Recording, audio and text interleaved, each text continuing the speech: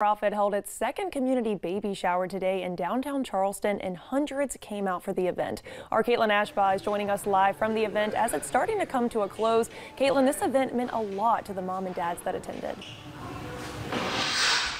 Meredith, that's exactly what parents told me, and they're just now wrapping up here after a three-long event helping hundreds of new parents find their way as they enter a new chapter of life.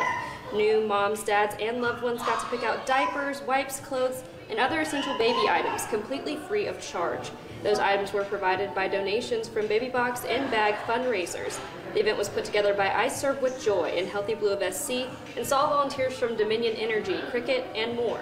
The shower gave community members a safe space to ask about resources they need for starting a family. It's the second community baby shower following a drive-through held last month that saw nearly 500 people.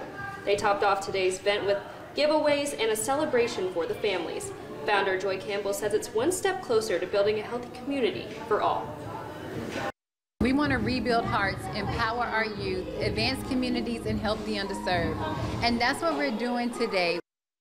Tonight at 11, I'll have more on this event and the lasting impact it leaves on its community members. Live in Charleston, Caitlin Ashbaugh, Live 5 News.